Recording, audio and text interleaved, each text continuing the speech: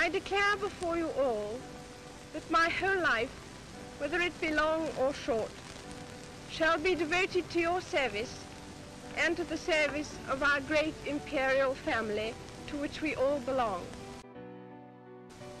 I know that your support will be unfailingly given. God help me to make good my vow, and God bless all of you who are willing to share in it.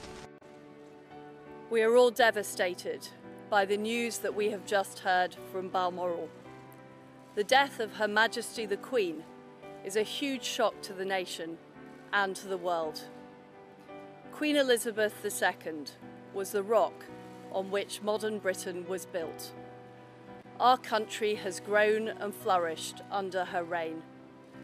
Britain is the great country it is today because of her. She ascended the throne just after the Second World War. She championed the development of the Commonwealth from a small group of 7 countries to a family of 56 nations, spanning every continent of the world. We are now a modern, thriving, dynamic nation.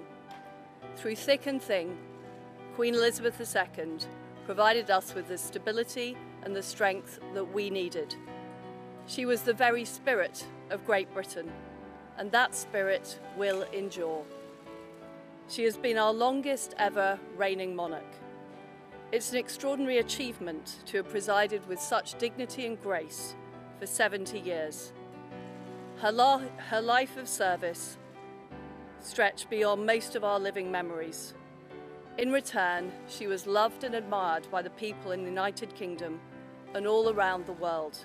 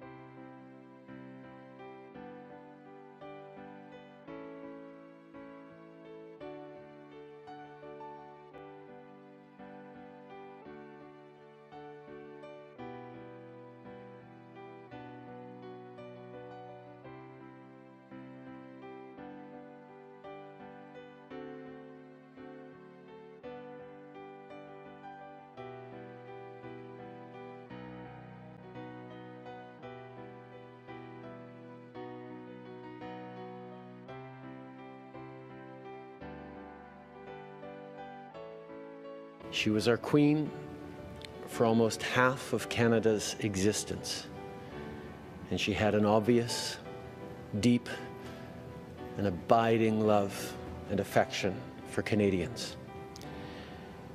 She served us all with strength and wisdom for 70 years as we grew into the diverse, optimistic, responsible, ambitious and extraordinary country we are today. Canada is in mourning. She was one of my favorite people in the world, and I will miss her so. She was our queen for almost half of Canada's existence, and she had an obvious, deep, and abiding love and affection for Canadians.